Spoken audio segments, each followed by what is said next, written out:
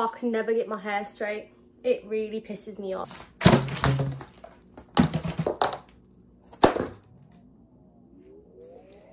Hey guys, welcome back to my channel. My name's Courtney. You can call me Courts, and I am an actor, writer, director, filmmaker, content creator. But if you clicked on this video, that probably means that you are too. I literally had to go fix my hair because I didn't want to look bald in this video. Anyway, right, so if you made it to this video, you are probably an actor, writer, director looking to launch your film career. And I am much more of a hands-on learner, so working as a production assistant is probably the easiest way for anybody beginning to start. I would appreciate it if you like this video, subscribe to my channel. I'm a growing creator and I have a dream that one day this channel will be a way for me to fund my own short film. Yeah, give us a like, give us a subscribe. And if you are new here, I have another video on how to become a background actor if that's more your jam. Okay, disclaimer, I am Canadian, so I work out of Vancouver, aka Hollywood North. It really is the north of the Hollywood though, yeah it is, eh? Alright. So in this video, we're going to discuss how to find your first production assistant gig, everything that you need to do to be prepared for your first day, and eventually launch your successful film career. Another thing we also need to know, there are kind of two different worlds in film. We have the commercial world and we have the film and television world. Film and television is unionized. However, mate, commercials do not have a union. Commercials don't have a union because it's contract work and you're often working for only a weekend or like 7 days at max at a time. You're never really shooting a commercial more than a week. Unless it's something like Crazy Wild, I don't know. But that is the reason why they aren't unionized. Trying to get into the Directors Guild, if you're trying to work on feature films, commercials might be a complete waste of your time, but at the same time, it's the perfect place to start. And we just wrapped a commercial that shot for 7 days, and unfortunately because of that, I won't see my paycheck for 3 weeks-ish. So when you're not union, they basically have to wait for the production to completely wrap before they can send out all the paychecks. However, if you're working in film, TV, you are on a payroll, which means you get weekly paychecks, which is awesome. So yeah, if your goal is to just work in film casually and pick up contract work here and there, commercials is your world. Commercials is it.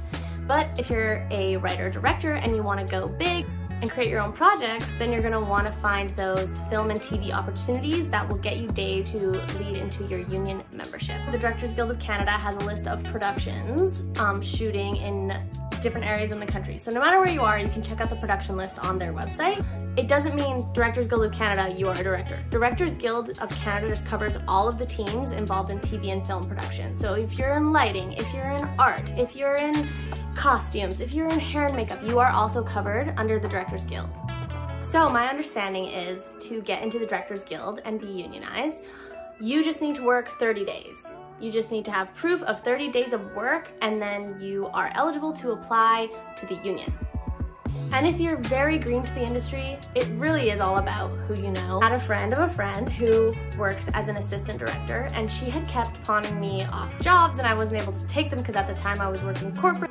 Because I knew her, I was able to instantly be connected with people looking to hire production assistants. Also, I was able to apply into the Facebook group here in Vancouver called CREWPAXX, which is where most of our film professionals post jobs or union information.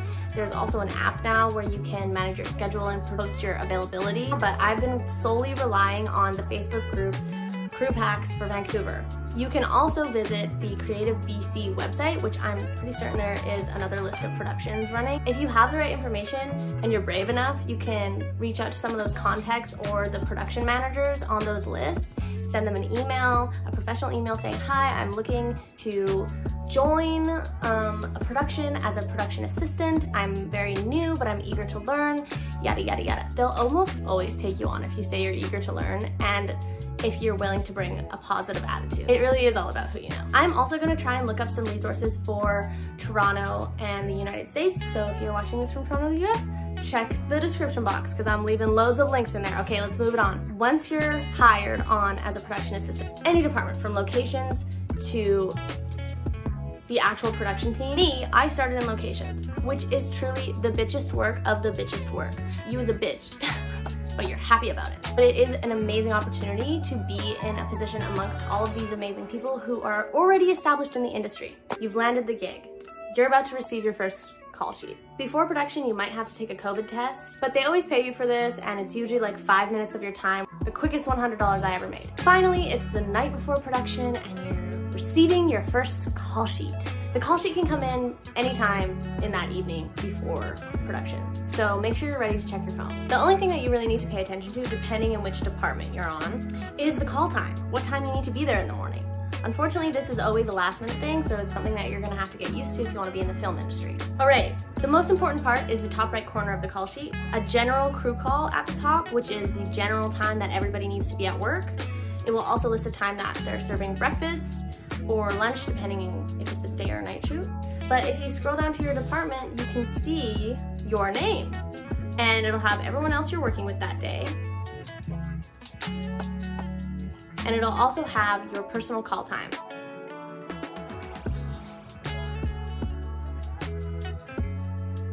So on my call sheet, it says on set per JH, which is our manager. So we basically needed to hear from him directly to tell us when we needed to be at work. I know it seems stressful now, but it really comes together quite smoothly. So that is the basics of the call sheet. You have the general crew call, and then you have maybe a separate time depending on your department. So let's talk about how to be a success on set. A tip I received in acting school was to always arrive 10 to 15 minutes early.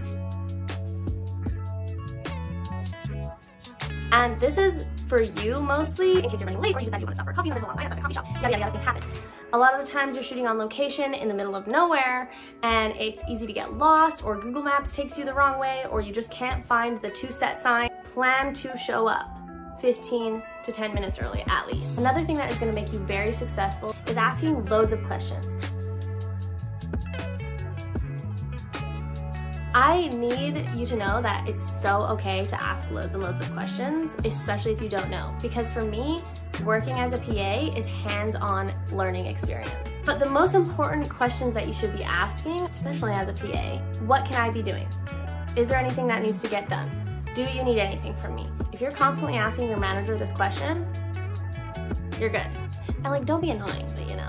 To launch a successful film career, you are going to want to stick out from the crowd because everybody on set thinks they're a director or writer, the next Spielberg. So you need to show everyone there that you really are hardworking and you really are dedicated because you love what you do.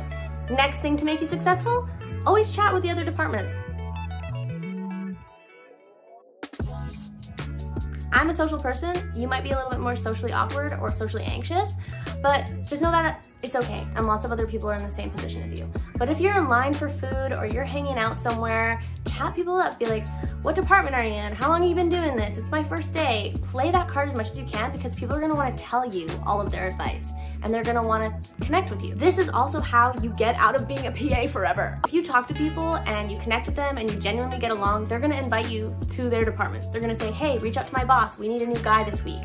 And the next thing you know, you've gone from PAing to working in the art department. And again, because this industry is all about who you know, it doesn't hurt to make friends on set. Now, one of the most important tips to be successful. When you're on these big productions, you get a radio. So it's super important to have good communication skills, communicating often, communicating eloquently, communicating without emotion if you can. People get stressed and tense on set all the time, so it's better to just hold your ground, communicate what you need, and know exactly how to do that. So let's talk about the radios. It's so important that you pay attention to your radio, even if you're like not doing anything important. If you're constantly listening to your radio, you might pick up on something that someone else missed. You might be the guy who comes in and saves the day. And it's gonna help you learn. Like I said, this is free film school. It's a paid way to learn how sets function. So if you're listening to your radio constantly, you're gonna understand perfectly what's going on at all times. As for some radio lingo, if it really is your first day and you have no idea, you've never used the radio before, it can be a little intimidating. I have a link in the description with a very simple article stating some of the radio lingo on set, as well as radio etiquette if you want to take a read of it. Time to hydrate. Lastly, I just want to touch on prep wrap shoot scenarios because I've never prepped a shoot before and I'd also never wrapped a shoot before, but a lot of the times the locations PAs are responsible to prep the location and then clear everything out of the location at the end of the shoot. You kick ass, you listen to your radio, you're proactive, you stick out from the crowd, you have a positive attitude, you slay the shoot. Prep, shoot, wrap. Very simple. The reason why I wanted to bring up the prep day, sometimes there's no crafty or catering, so pro tip to bring your own lunch. This is something that I would not have thought of. There's not always crafty on those prep days, especially not on those wrap days, so make sure you ask your superior if you need to be prepared and bring your own food for those days. Otherwise, there's always amazing snacks and food on set you can just eat endlessly, constantly, and it's excellent. The last thing that you're gonna need to worry about at the end of the wrap, if you're on a commercial shoot, you're gonna need to send an invoice. And I, just like you, was very intimidated by this very thought of trying to invoice someone. I've never done that before. But luckily for me, I met someone on set who had an excellent invoice tool. The app is called CREWPAXX. It's also a website. I use the website. It's very simple. And remember, this is only necessary if you work on a commercial project because it's not union and therefore it isn't on a payroll. So the only scenario you need to create an invoice for is if you are on a commercial. In which case you'd use something like Wave or CREWPAXX, which isn't sponsored but should be. It's really straightforward. All you do is punch in your days worked, your flat rate, and for us PAs here in BC, our daily rate is $315 a day. So you basically type that in for how many days you worked. It creates a beautiful invoice for you seamlessly. It's so easy.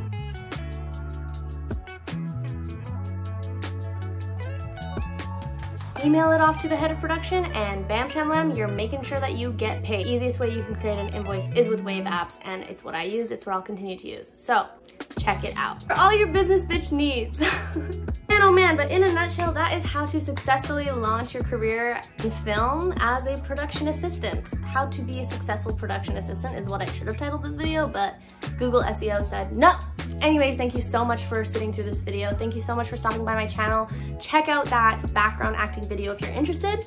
Please let me know in the comments if there's any other questions you may have, if there's any other resources that I might have missed. And as always, I love hearing from you guys. So thanks so much for watching and I will see you in the next one.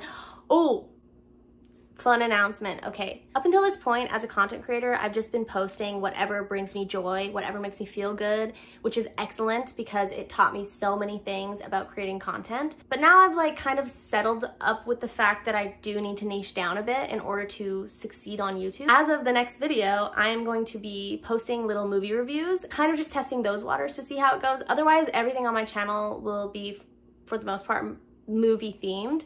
So if you're an independent filmmaker, an actor, a writer, please stick around because there's going to be so much fun film content and I'll be taking you on my own personal film journey, which I'm so excited for. Next week we are talking about Olivia Wilde as a female director. We're going to be reviewing Booksmart, so yeah, no spoilers, but I haven't seen it yet and I'm eager to watch it. I definitely need to cross it off my list before Don't Worry Darling comes out. If you know, you know. Stick around, I can't wait to have you. Thanks for watching and I'll see you in the next one. Bye!